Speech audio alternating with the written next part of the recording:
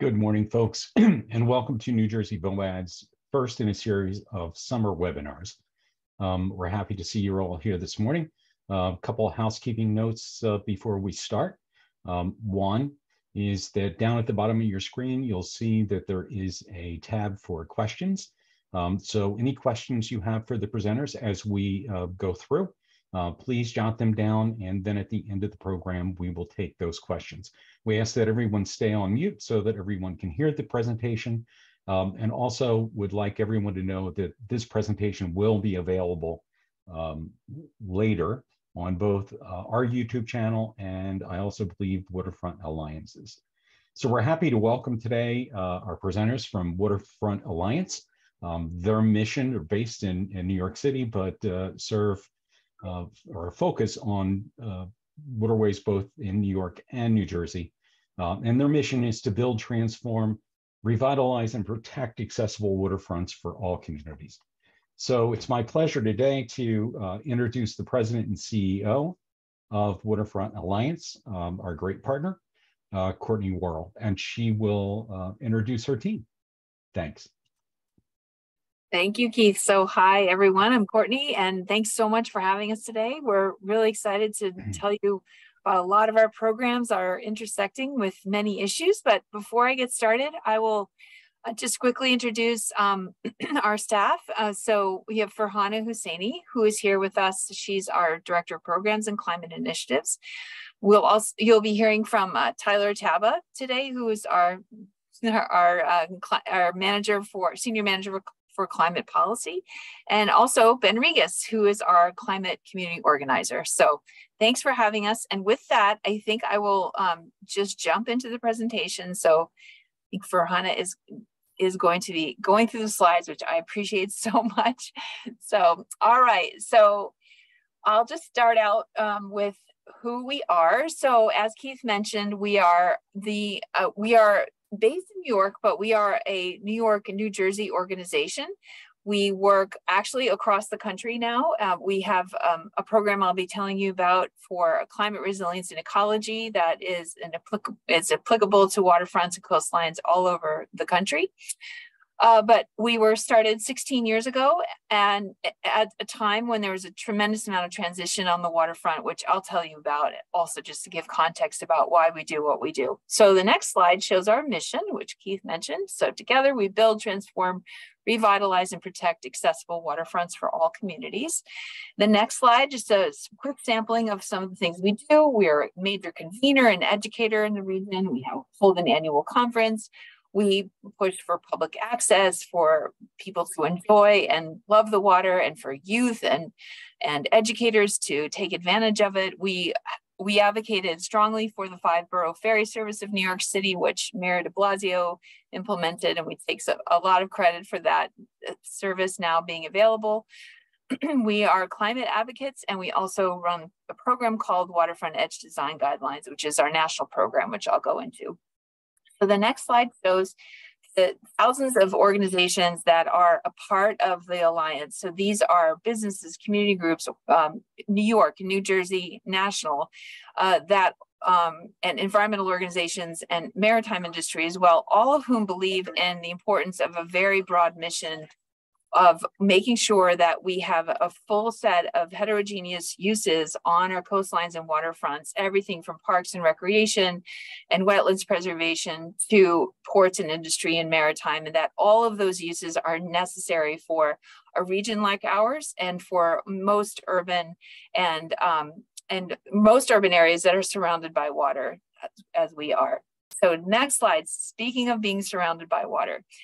I love to show this slide because often we think about the New York City, New Jersey region as being made up of what's going on in Manhattan and the ferries coming from New Jersey to Manhattan, but that orientation that we have towards water is often missing. So I know you all know this, but I just really love to go through some of the quick landmarks here. So if Farhana, if you click next, you'll see that is Central Park.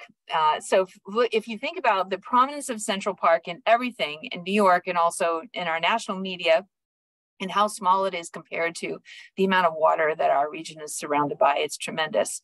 The next highlight is Prospect Park in Brooklyn, which is one of the most visited in New York. And then the last is the Statue of Liberty, which is tiny in comparison to all of what surrounds it. And yet that is the symbol of our region. But we are here to argue that water is really what our region is all about. So the next slide covers some of the history, and I just want to talk about some of the history just to give context of why we do what we do. So by the 1870s, the Europeans had long discovered the region, displaced indigenous cultures and the Native American populations, and we were becoming New York and New Jersey.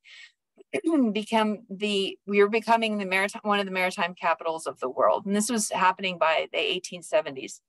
The next slide shows also what was happening. And this is a slide showing New York City, which is also representative of what was going on in New Jersey, especially across from Manhattan, which was the emphasis on manufacturing.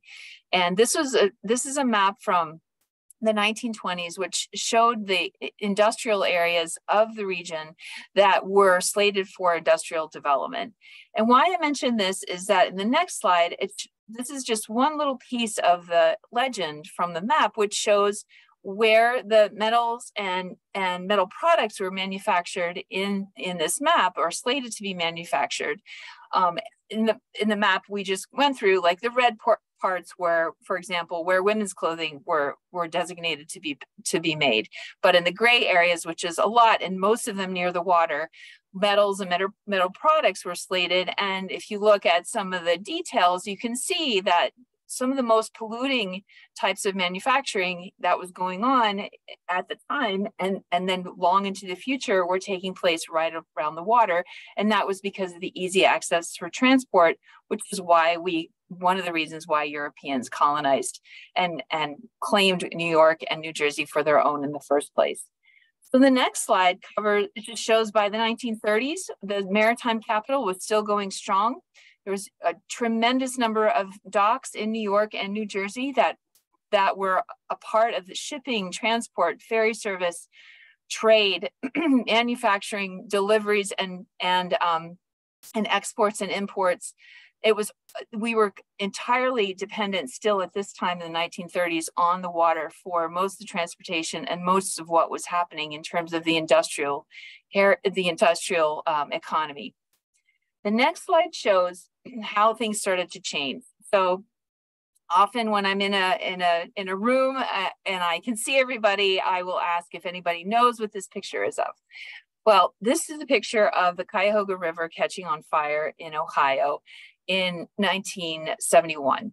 And this is an example of the lack of environmental laws that we had at the time that would have prevented all of that industrial waste from being dumped or discharged into water bodies. So all the manufacturing we just saw on the previous map from New York, this was going on all over the country, especially near water bodies. And by the 1970s, our rivers and streams and the New York, New Jersey harbor was so polluted, but in Ohio on the Cuyahoga River, it caught on fire. The fire didn't take place just one time. It had been catching on fire on and off for years. But the reason why it made national headlines was that the press was there to cover the race riots in Cleveland, and the national press was shocked. And this was, a lot of people think that the catalyst for the Clean Water Act and for the establishment of the EPA was really these images and people seeing what had really happened. So the next slide shows what is a picture of the East River and the UN from around, this is around 1975. And this is a picture of construction waste being dumped into a barge.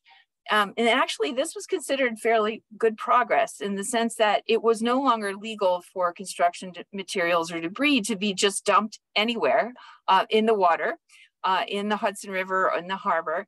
But this barge was going to take this waste and dump it out in the ocean. And so this was actually, we look at this picture and we're horrified. At the time, this was considered progress.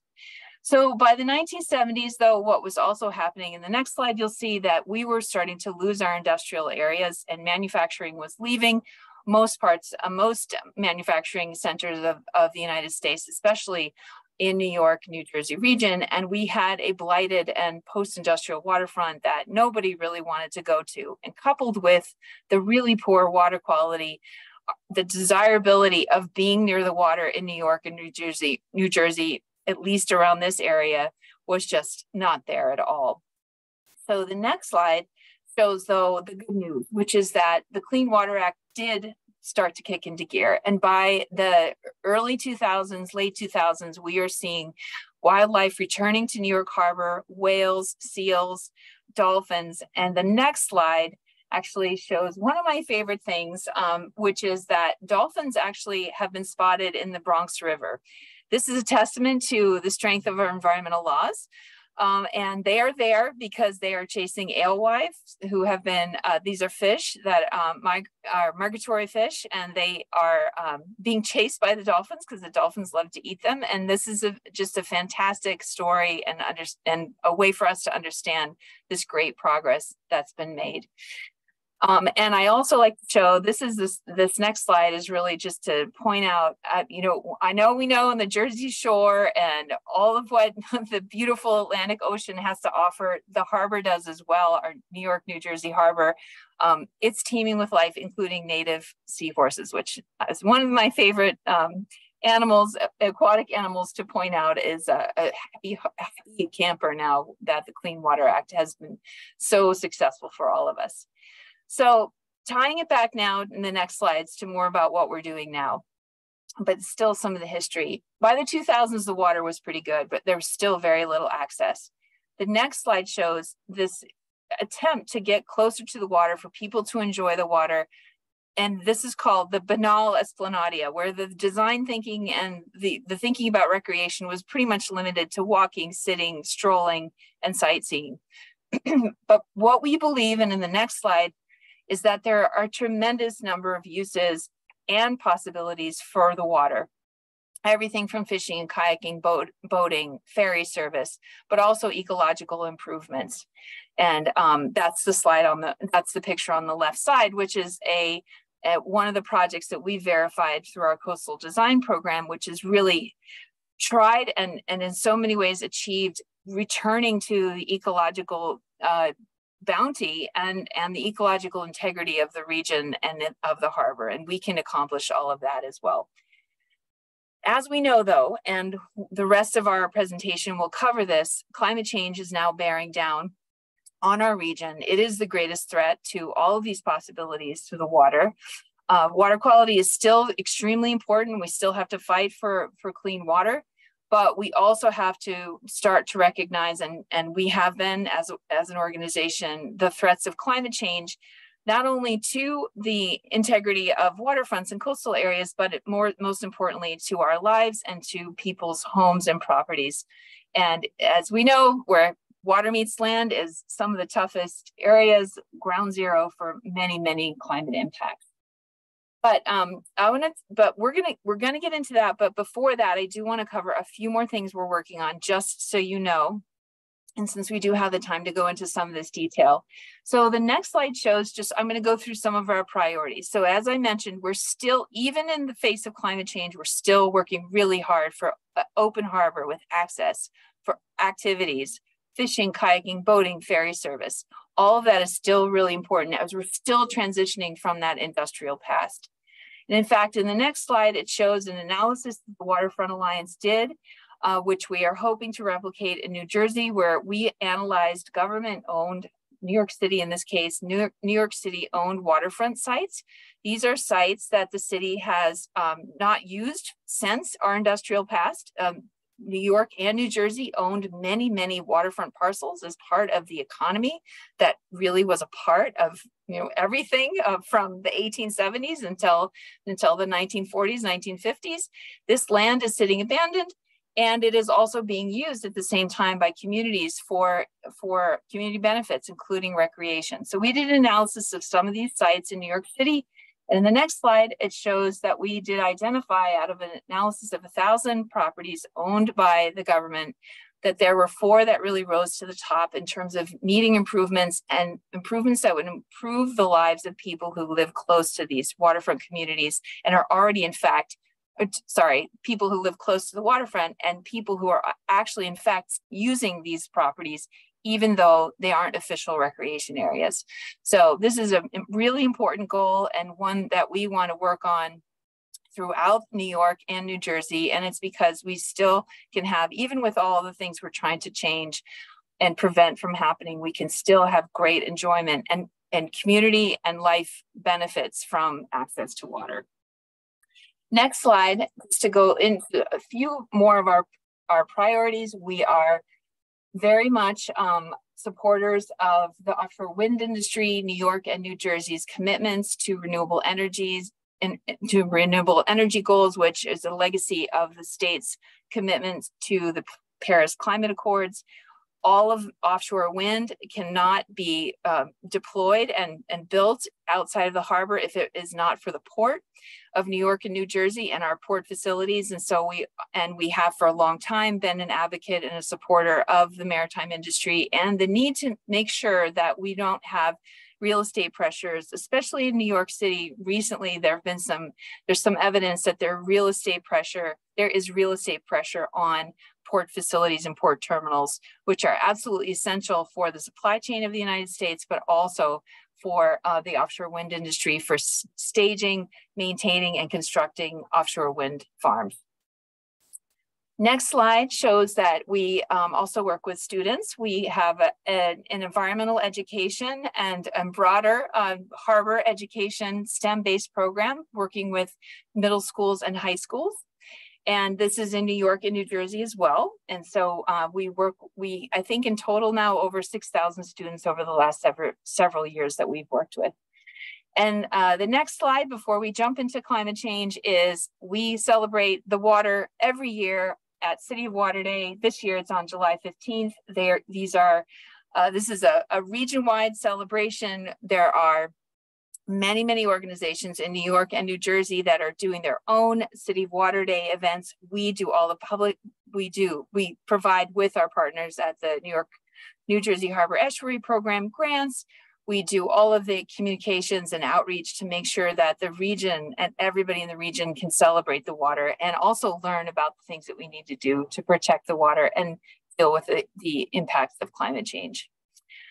So with that, I will, and actually, if you have questions, so for Hannah, you will be looking at the questions Q&A box, and if there are questions, just go ahead and interrupt me and Tyler and Ben, and we can probably answer some of them if they're relevant to answer at the time that we're speaking. So anyway, with that, I'm going to pass it off to Tyler, who will talk about our work for climate resilience.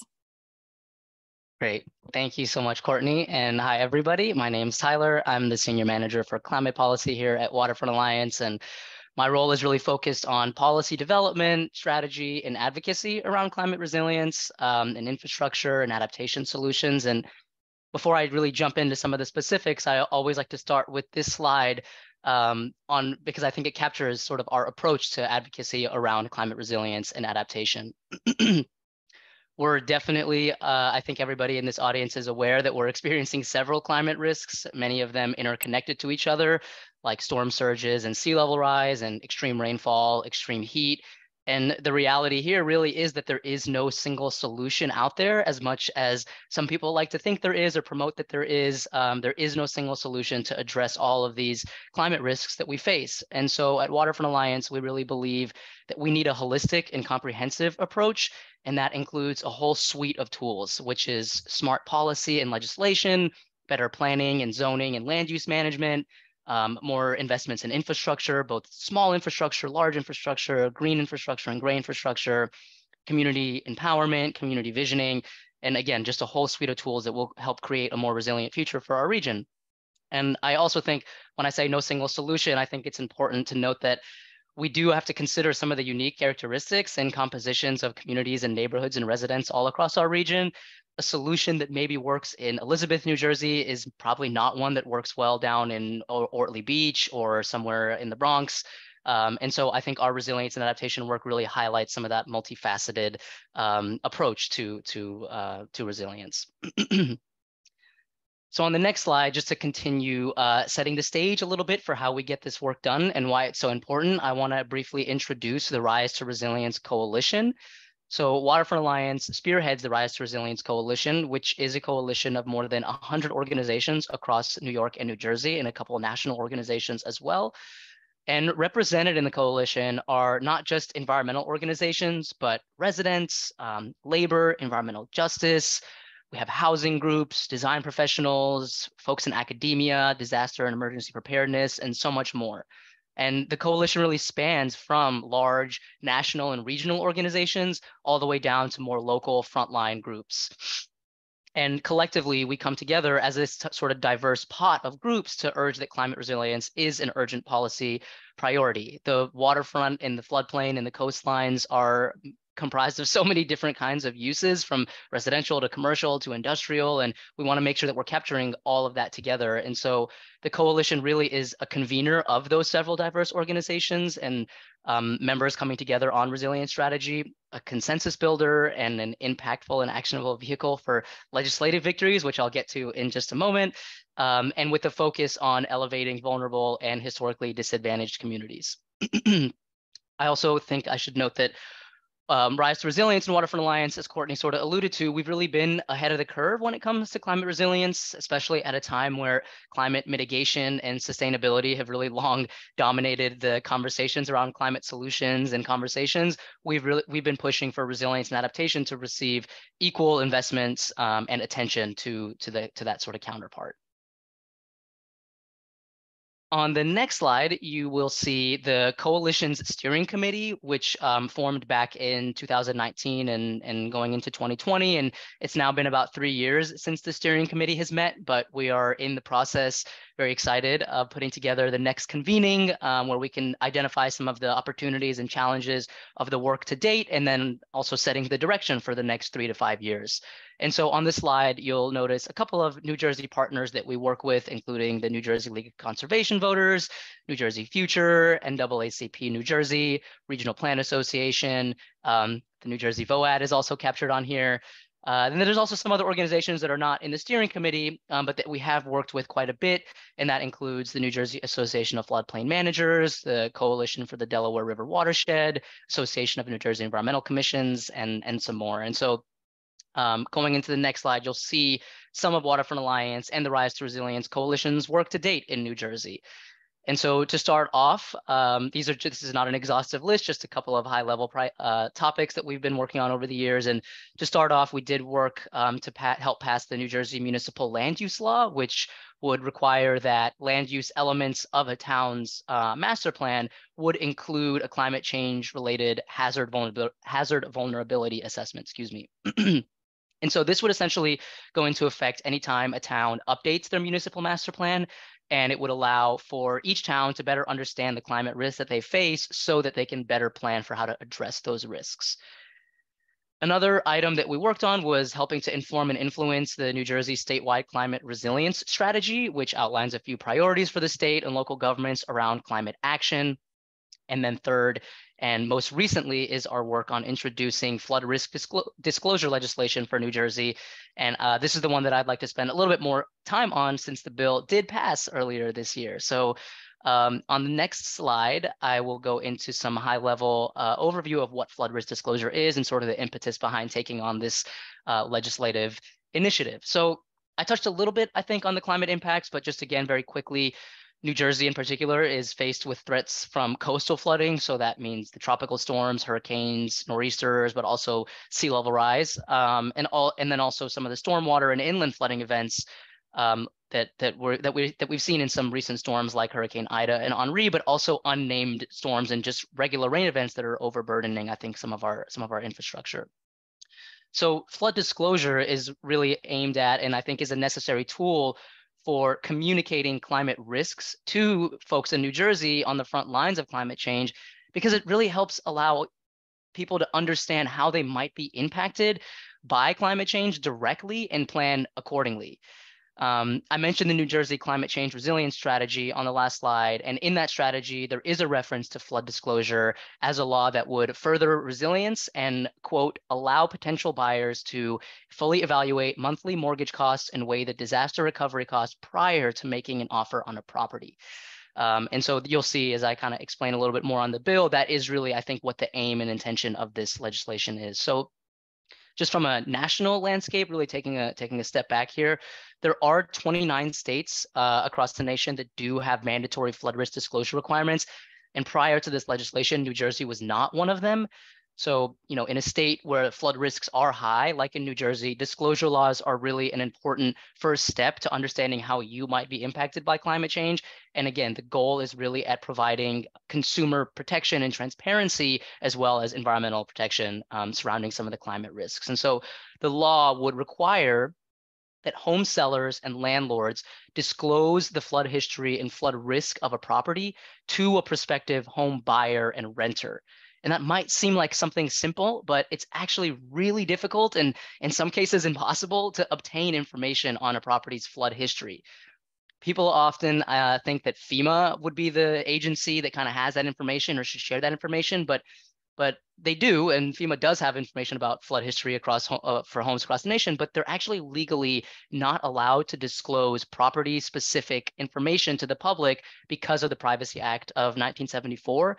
And so that can leave a lot of home buyers in the dark and renters in the dark about potentially purchasing or moving into a flood-prone home. And maybe once upon a time, you could have looked at a property, saw that it was by the water, and assumed that there is some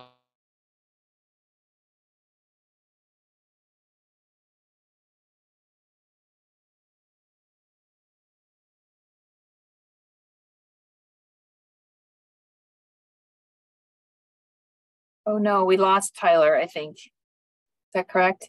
Yes. Yep, I think so. I think he's frozen in time. But so, Farhana, let's go to the next slide.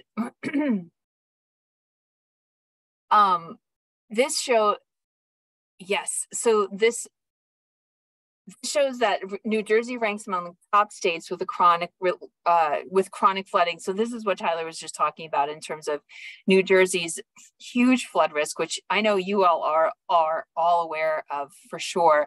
But the importance of the flood disclosure legislation for that reason, and how now New Jersey has some of the strongest, has one of the strongest laws in the country, or will once Governor Murphy signs.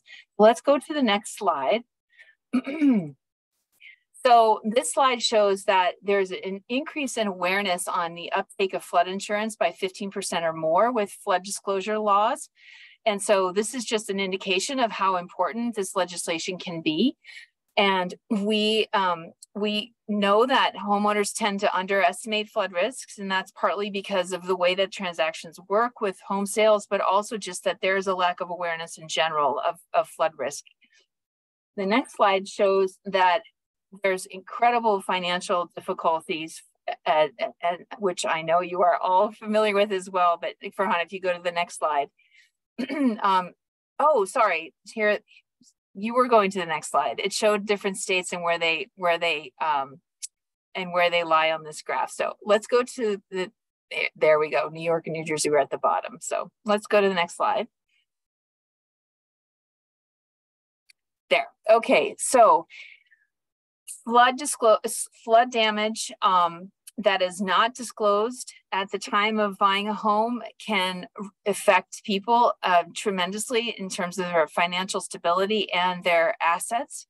And this just shows that that with a standard, let's see. So if average flood cost by climate scenario, is Tyler back? Yes, I'm so sorry. Yeah, I think I lost internet connection. Wow, I'm very, very, very sorry.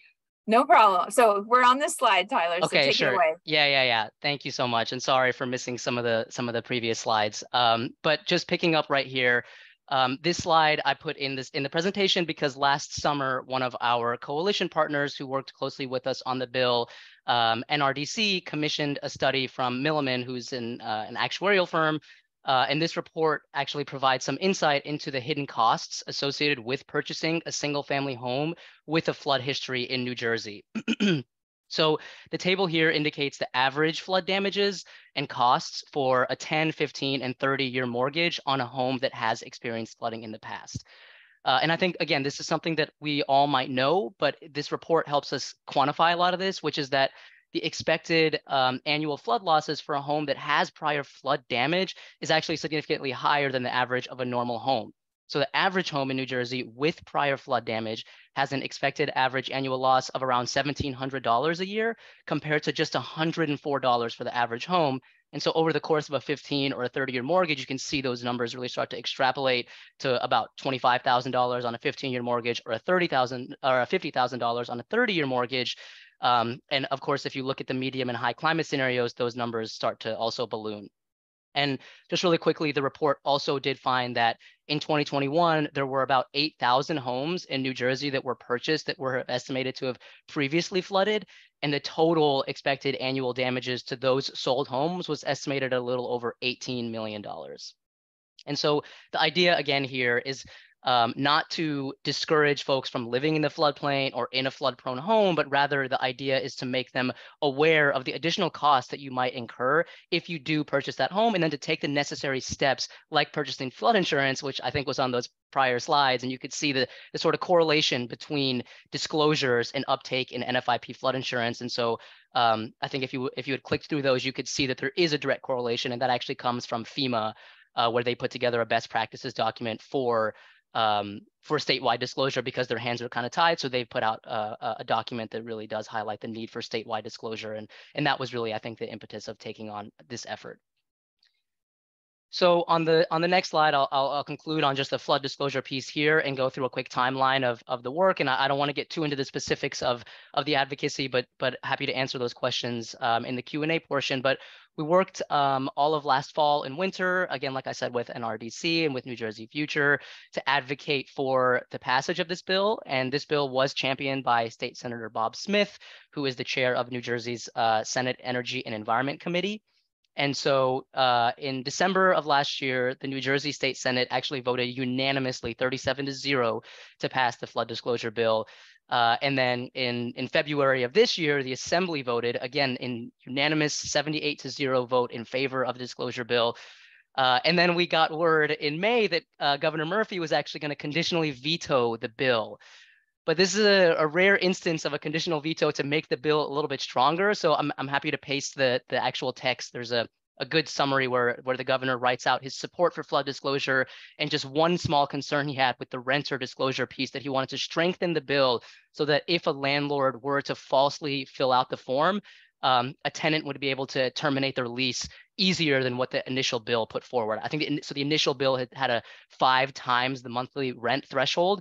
And the governor felt like that was too high of a threshold, especially for some of the lower income communities where you may not have assets that are worth 5 times or 10 times more than your monthly rent. And so the bill is a little bit stronger in that regard. And then just a week ago, on the 20th of June, the New Jersey State Senate did vote again unanimously 37-0 in support of the governor's conditional veto language. And the bill is now delivered to the Assembly where it's expected to pass. And so hopefully we'll have this bill ready to go and into effect for the next hurricane season. And you can expect to see a form that asks those series of questions that were on some of the previous slides. So this is really, really exciting work. So just really quickly, I want to shift gears onto something that has been an ongoing advocacy priority for Waterfront Alliance and the Rise to Resilience Coalition for a long time, and that some of you are probably familiar with, and that's the Army Corps of Engineers Harbor and Tributary Study, or HATS. And this is a study that was born out of Hurricane Sandy, and the Corps sort of evaluated some of the coastal risk that the Northeast region faces and identified HATS, which is this green part of the map, as a priority area for infrastructure. And so throughout that study, the Corps has been working towards a plan for this region that many of you may or may not have seen, the tentatively selected plan.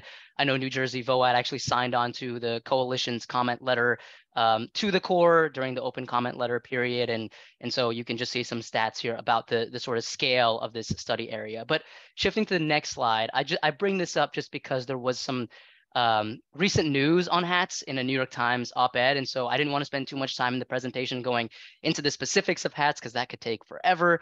But again, happy to answer any of those questions in the Q&A. But this op-ed that you may or may not have seen was placed on June 15th and used some renderings like this pink wall to demonstrate some of what the Corps is proposing for the region. And the arguments that were made in this op-ed were that the Corps' tentatively selected plan, which is alternative 3B and also the middle graphic here on this slide, that proposal would wall off our waterfronts. And instead, we should build a 7.5-mile long storm surge barrier from Sandy Hook, New Jersey to Breezy Point, Rockaway, which is the picture on the far side of the slide there. And so we see some major issues with this approach and this approach towards coastal risk reduction. Because for starters, a storm surge barrier of that scale is really addressing a singular solution for coastal risk, and that's storm surge. And we've really been strong in envisioning and advocating for a project that would address multiple benefits, meaning that it would provide the region with protection from storm surge, but also sea level rise and tidal flooding and riverine flooding, extreme rainfall, and all the risks that we're facing.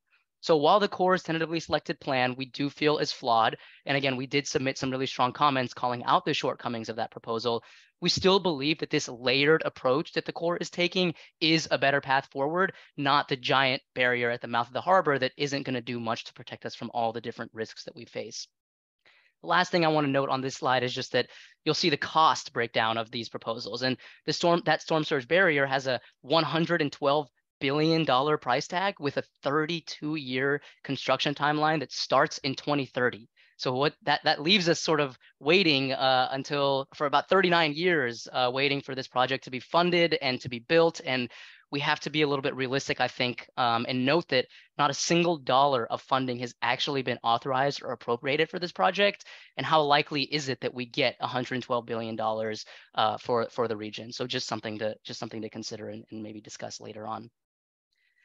And then the last slide here on HATS before I turn it over to Courtney is just to conclude by noting that we do see the Corps as really an integral part of our approach to regional resilience and infrastructure, but any solution should ensure that historically disadvantaged and environmental justice communities are centered in the plan, and that natural and nature-based and non-structural solutions are prioritized at equal consideration to hardened infrastructure, and that multiple climate hazards are considered so that we're not building a solution that will maybe protect us from a singular climate risk. And so I think the main message that I want to share here on HATS is that the timeline is massive. The Corps is working towards an agency decision milestone where they're seeking approval from the cost share partners in the project, which is the state of New Jersey and the state of New York. And following that is a chief's report, which details what the plan is and submitted it up to Congress. And then it's up to Congress to fund the project, where it's almost certainly not going to happen in one go around. And so if construction is estimated for 2030, what are we to do in the meantime? And I think it's really important that emergency management and disaster professionals are not planning with HATS in mind and noting that there's no silver bullet to all these climate risks, and that, thinking about what are the near-term priorities that we can be working on as we wait for some of this major infrastructure to come online. And I know that's something we've been thinking about at Waterfront Alliance, and Ben will get into some of that in more detail. And so we'll certainly continue to advocate for more funding and infrastructure to come to our region, but we also want to be realistic about the long timelines associated with these projects and need to make sure that we're addressing some of the immediate needs. And so I'll stop there, and I think this is an infrastructure conversation is a good segue to turn it over to Courtney to talk about WEDGE and our waterfront edge design guidelines and how that can be a tool for more resilient, ecological, and publicly accessible waterfronts. So thank you, Courtney, and sorry for my internet troubles. No problem. All right, so we have so I'm going to describe one of our programs which addresses private development and climate resilience in private development. And so what Tyler was talking about is more on the public side.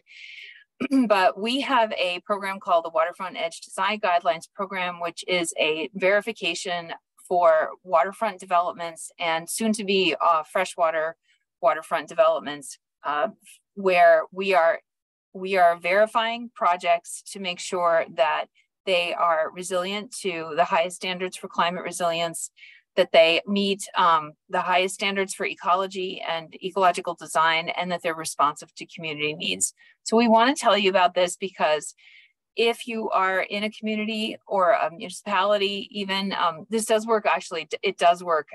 Our verification works for publicly owned as well as privately owned properties, but it is an answer, especially for the private sector, while our laws are not up to speed yet in terms of what we need for climate resilience and ecology. So if you are ever working with a municipality that has a major waterfront development or redevelopment coming on board, make sure to talk to us.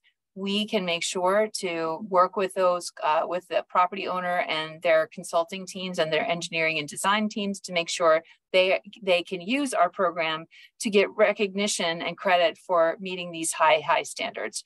So I'm just going to quickly go through this set of slides, and then I want to turn it over to Ben. In the ideal world, we would have waterfronts that were resilient to climate change, where we have public access, nature-based features, wetlands restoration, native plantings. This picture is kind of the utopia, and it's actually a real place. It's Brooklyn Bridge Park. You can see on the left, you can barely see, but those are people waiting for a ferry. You have the maritime industry and ports, and all of these multiple uses of varying kinds can be found and a part of most waterfront developments. Not every component of it, but we can aspire to these multiple uses and multiple benefits. So I'm just going to go through quickly the standard. It consists of 6 categories where we will work with a client to verify the project and the project designs in these 6 categories, and then we will provide the final score at the time of receiving the construction documents. So the next slide shows the first category, which is we evaluate on the site assessment and planning. So did you pull together a multidisciplinary team to redevelop the site? Is the location of the site and where the buildings are planned reasonable and not within an area of extreme threat that cannot be addressed through design? The next slide covers coastal risk reduction measures that we would expect a project to adhere to make sure that the site is going to be protected from major impacts from storms, as well as sea level rise. The next slide shows that we also will look to see whether or not a project has been implementing the best practices in community engagement and public input in order to make sure that the project is responsive to community needs. There are many ways to do this, and by the way, the standard works for industrial sites. And industrial sites, actually, there are opportunities for public engagement that are really important, that help the projects actually meet community support and get the community support they need to move forward. Next slide shows that, and actually the next 2 categories are very much about the enhancements for ecology and ecological integrity that we measure the projects against. The next slide shows the next category, which is the protection of and restoration of natural resources at the sites. The next slide is the last category, where we also score on innovation. So is the project something that hasn't been seen really almost anywhere else in the country? Is there a commitment to solar power and renewable energy on the site? Are there amenities that help people deal with the extreme heat impacts that we're going to be facing as across the country? So anyway, I just wanted to give you, there's so much more to talk about with this program, but we just wanted to let you know, since you are all out there, and we know that waterfronts and coastal areas will continue to change for many, many years. And this is really the standard that they can use for that change. So with that, I'm going to pass it over to Ben Regas, who will talk about our direct work with communities. All right. Hi, everyone. My name is Ben. Thank you, Courtney. And yeah, so I'm the new community organizer here at the Waterfront Alliance. And so I'm just going to kind of introduce our new program called Climate Informed Communities. And actually, there's a lot of similarities with Climate Informed Communities and with VOAD's work. So it can be, a little bit more of a conversation. I added some kind of guiding discussion questions at the end of the introduction. And would love to hear, comments kind of as well as our general Q&A if anyone wants to share out after. But I'll kind of get into it. So kind of like Tyler had said before, right, when talking about hats, there are these major infrastructure projects planned in our region to help us adapt to climate change, to make the city and the region more climate resilient. But those have these very long timelines associated with them. In the case that he showed with HATS, 39 years. Hopefully not going to be that way for other projects that are planned. But regardless, for them to be planned well, to get actual community input, there's these very long processes that have to be put into play. And so in the meantime, our communities are still very vulnerable to the different climate stressors that we experience in the region. And so on this slide, we have kind of the three main ones for the region, right? Stormwater and extreme precipitation, coastal flood risk, and extreme heat are the main climate risks that we experience here in New York and New Jersey. And in New Jersey specifically, 53% of the population lives, on the coast. In New York, kind of how Courtney had mentioned, just in the history of our waterfront, right? It's, the majority of our communities are along the water to some extent. And then extreme precipitation, while it's already, causing problems, is projected to grow for 4 to 11%. However, there's also the case that while, we may be a region of coastal communities, not all coastal communities are created equal, so to speak.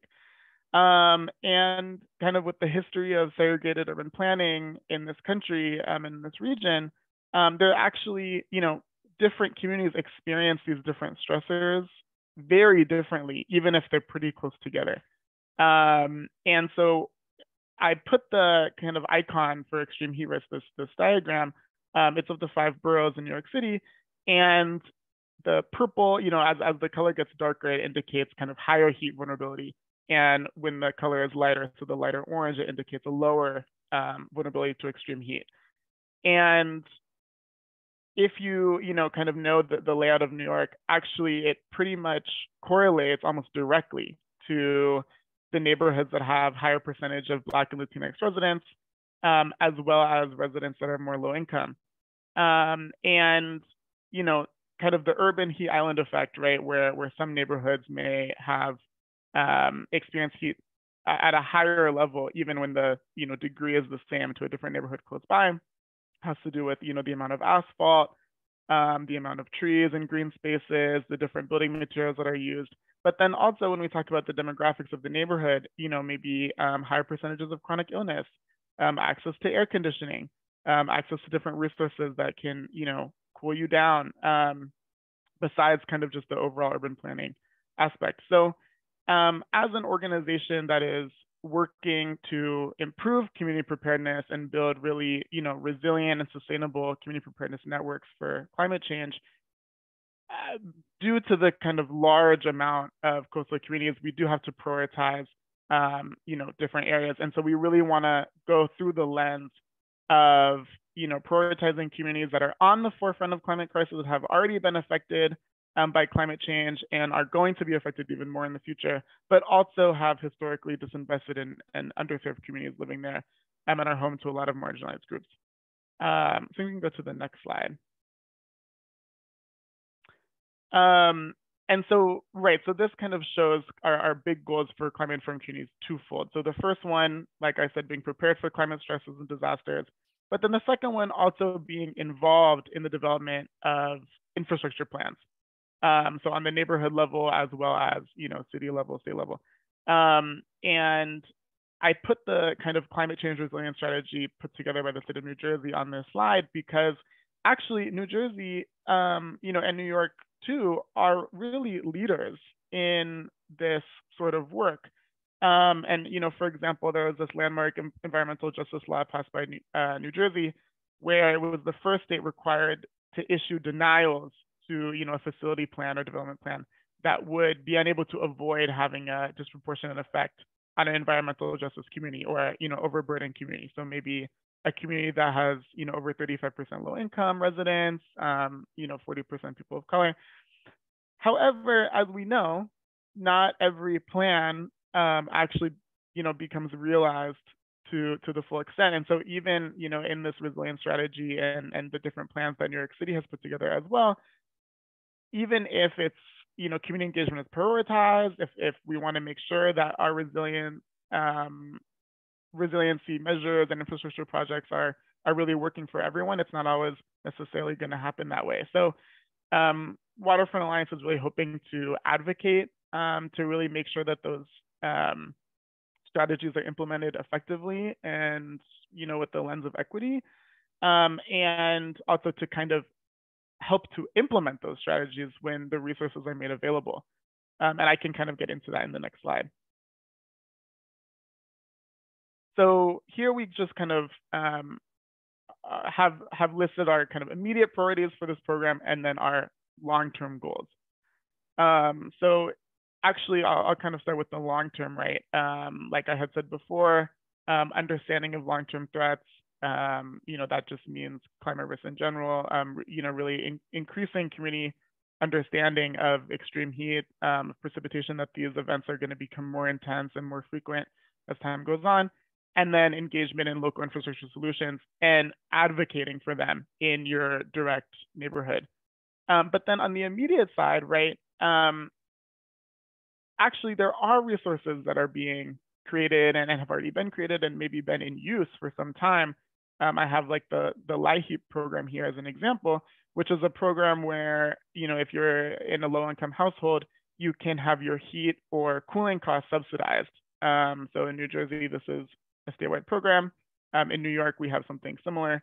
But I come from a public legal services background and have done extensive work, connecting clients with different government programs. And oftentimes they're so heavily bureaucratized and there's so many different barriers to access that it's actually very difficult. So not only do we need to make sure that the resources that are being created on the state and city level are effective in actually addressing the issues and concerns that we have that are climate related, they also need to be accessible, and people need to be made aware of them. And that kind of goes hand in hand, right, with also just general understanding of evacuation protocol, of extreme weather preparedness. And I know that VOAD, this is kind of your bread and butter of building kind of resilient community preparedness. So yeah, excited to hear your comments about that later. And then I think I have just one more slide here, which is, yes, just kind of going more into the existing resources, right? So on the left and the right, we have two examples of Waterfront Alliance resources. So on the left, we have our Climate Resilience Literacy Handbook. This is a resource that we're hoping to promote further through this program. And it has a lot of kind of vocabulary to really introduce people to the vocabulary that's used in these infrastructure projects and kind of these planning projects as a whole, as well as climate resiliency vocabulary, so that people can more, be able to engage more readily in these conversations. And then our extreme weather fact sheet on the right, also has kind of general vocabulary about these different disasters, as well as information on resources and how to better prepare yourself for these disasters. And I think it's important to note that Waterfront Alliance, we are a convener, like Tyler said, with Rights Resilience Coalition, and as Courtney has said, we have all these various alliance partners. And so while we are, a bi-regional organization, we have a large scope of our work, we also have all these partners that really work directly with one neighborhood or one community or one area. And so we're really hoping to be able to use our resources and our network to really amplify the work that those groups are already doing on this front, while kind of hoping to support it and as well through our own programming. And in the middle, I just kind of have examples of national, state, and local resources that are already in practice, right? So the flood insurance program, Know Your Tides, right, as a New Jersey state initiative to help people understand better their kind of flooding risk. And again, kind of while those programs are great in and of themselves, people need to know about them. And then maybe if even every citizen in New Jersey knows about these programs, they might not be accessible in every way. Language access is a big barrier to this sort of information. among technology and many others. So that's kind of the work that we're hoping to really do, and to then influence, our other work with WEDGE and with Rice Resilience Coalition as well. So I think on the next slide, I have kind of some guiding questions. I know we're a bit of a smaller group, no pressure at all to chime in. And I think we can kind of integrate this into general Q&A if people have other questions just related to the rest of the presentation. But four that I kind of wrote out were, what do you believe are the greatest barriers to access to emergency preparedness resources in the communities you serve? As a convener of organizations focused on building resilient communities, how do you see the future of emergency and community preparedness in New Jersey? How can other regions learn from NJVOAD's work, successes, and lessons learned? And what resources do you think are most lacking for community preparedness in New Jersey regarding climate stressors? And yeah, I guess I'll hand it over. Okay, is anyone want to venture some answers to these questions? I always like to hear everybody else's answers. I know we're a small group, but we have some people on here with big minds, so chime in.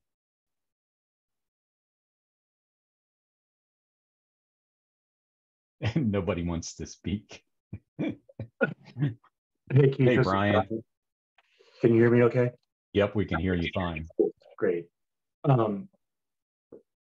For answering the first question, excuse me, it's knowledge. It's getting the good word out onto the street that there are some organizations with big brains like everyone on this call who kind of know what they're doing, and really educating not just those individuals and departments at the municipal level that we actually are here to help, but it's also getting that word out onto the street to the people who are living in those vulnerable neighborhoods. And I found through our work that has been the biggest battle that we've had to fight. Right, wrong, or other, but knowledge and education of the residents is, I think, the biggest barrier. Yeah, I think that's very, very true, Brian. Anyone else?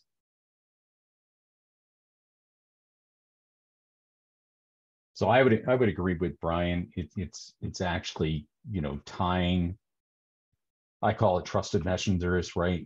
Working with communities down to a neighborhood level, and actually, seeing what assets are in those, community from our perspective here at New Jersey VOAD is that we know that resilient communities are connected communities. So they're aware of what their assets are. They're aware of the environment that they're in.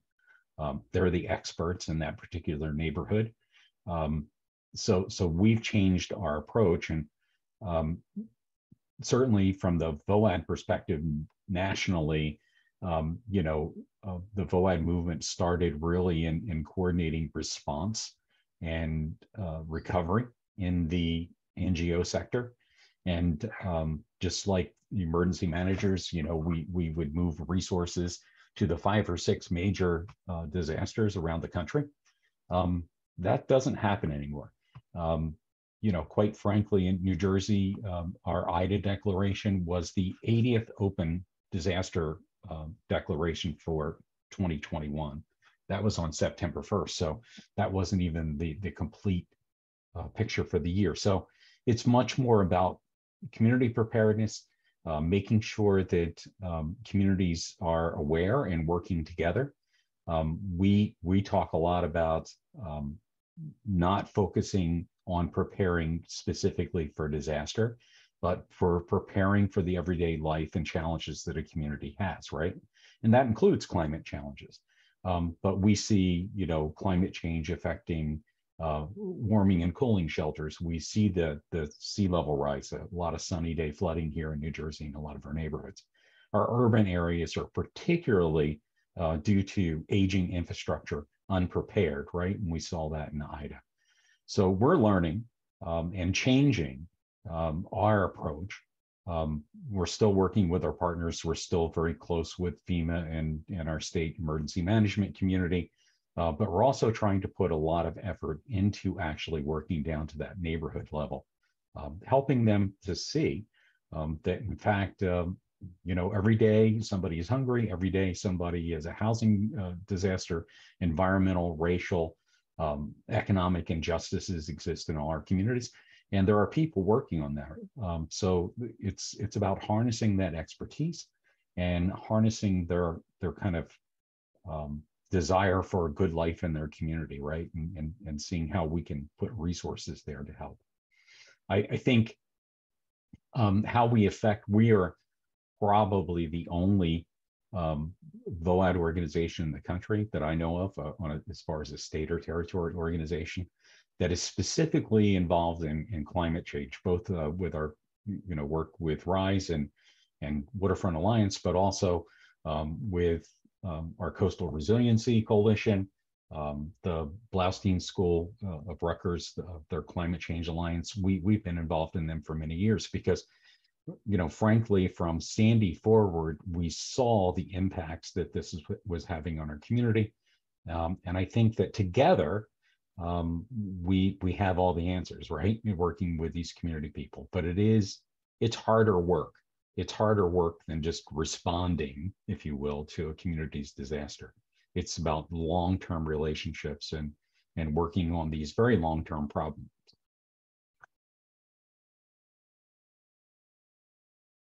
Anybody else?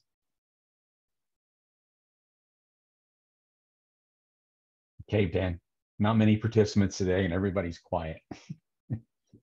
But I'm sure I love these questions because I think these are questions that all of us who are kind of working in the sector or across this sector, they're great questions for us to answer and keep in mind.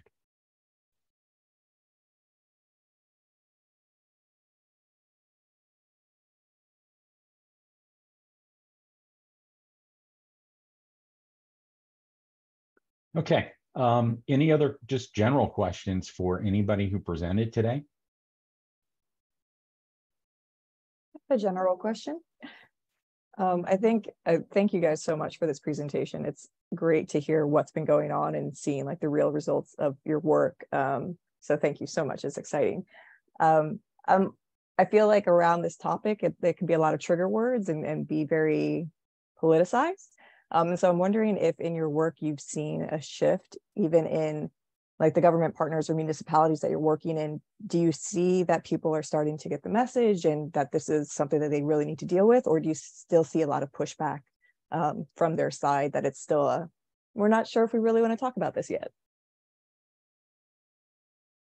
I'm happy to take a first crack at that answer. So I think in my experience in working with some of the legislators in both states on flood disclosure, but also on other bills related to climate or related to the environment, I don't think there's as much pushback as probably there was a few years ago. I think it's becoming very clear to the the elected officials, but also to the state agencies and the municipalities that this is a pressing issue, not just from an economic standpoint, which I think has always been kind of the framework of trying to bake it into what does this mean for us in the future and the spending. And but now I think you're starting to see it happen so frequently that residents and constituents are concerned about the future of their neighborhoods and of their communities. And they're hearing that. I think elected officials and state and city representatives are hearing that. And so I do think there's an opportunity now more than there probably has been in the past to really get some good policy and planning underway. And we've seen examples of that. I mean, we haven't been as involved, but I know New Jersey has made some strides on an inland flood protection rule and something to the extent of elevating 6 feet above the sea level rise projections.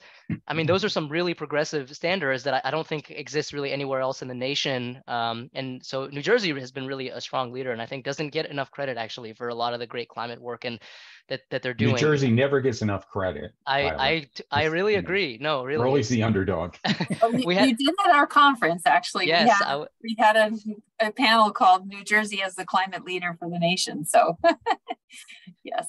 Yeah.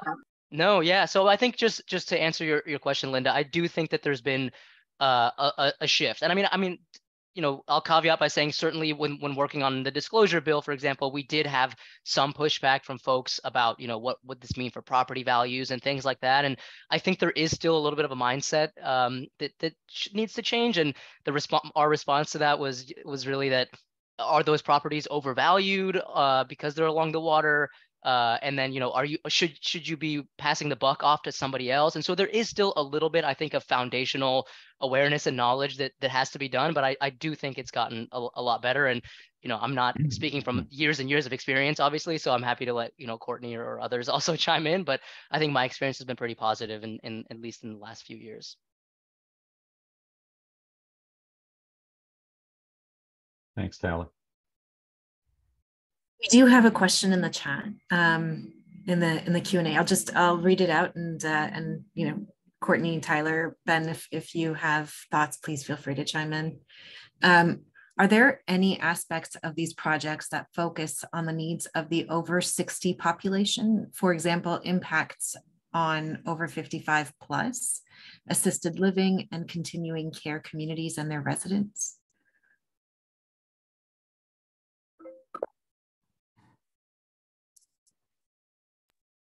Well, so so first of all, we're very aware of of the need, the special considerations and the impacts of major disasters and other events on people over 55. And so I think I'll let Ben say a few words about it, but just to let you know also, like, we're just getting our direct community work off the ground. And so I think this is a really great question, and also one that we're thinking about too. So I don't know, Ben, if you want to say a few words about that. Yeah, absolutely. I think so, kind of like what I had said about how some of these, you know, resources on the state or city level exist. They haven't really been fleshed out in a way that accurately serves the populations that may need them most. So an example of this is, you know, there's a lot of cooling centers that are, you know, open kind of throughout the region when there's extreme heat events. And also New York kind of piloted this free air conditioner program that I know some organizations in New Jersey do as well. And oftentimes, you know, seniors are more vulnerable to extreme heat, right, than the younger population. But those programs aren't necessarily actually developed in a way that makes it really accessible for older folks to actually apply and get those benefits, you know, in a more easy way. And so I think that that's kind of has been our goal, right, is that we're not just kind of taking a resource that's being made available and then saying, okay, you know, this is what we're being given. You know, everyone please apply, make use of it, but actually really hoping to provide feedback to make those better for, you know, every demographic, right? For all ages, for, you know, every language group, et cetera. So yeah, I think that also is important for us to remember too, when we're partnering with different organizations in our alliance group, right? That we're also making sure that, you know, the different stakeholders that represent those groups are also, you know, being involved. Yeah, I think that's an interesting perspective, Ben, that you raised about, you know, so in my experience, and Joanne was with me just last week, where we were meeting with a focus group from representing a specific, you know, class of folks. And this question was about seniors, and I can relate to that because I fit in that demographic, but just barely, just so you know. You know, I think when we talk to folks, overall, the thing is always about communication, right? Is that it's about, well, we can't trust what we see on the internet and so on and so forth. So it is, to me, about, you know, especially for groups like Waterfront and New Jersey VOAD, where we're trying to be the connector, right? We're trying to tie these resources together. There are a lot of programs for various groups, based on economics and, right down to your affinity for certain things, right? That you can qualify for. But if people don't know about the available programs, and if they don't know where they can get help, then the program is not successful. So I think it's really critical, the work that we do in just becoming trusted messengers, establishing those relationships with community organizations and allowing them, or providing a platform for them to get to know each other and see where they can collaborate and get the word out to folks, especially our vulnerable and marginalized communities, because they're not necessarily getting the same information that other folks are getting, right? Okay, are there any other questions? I think we went a little over, but it's been great.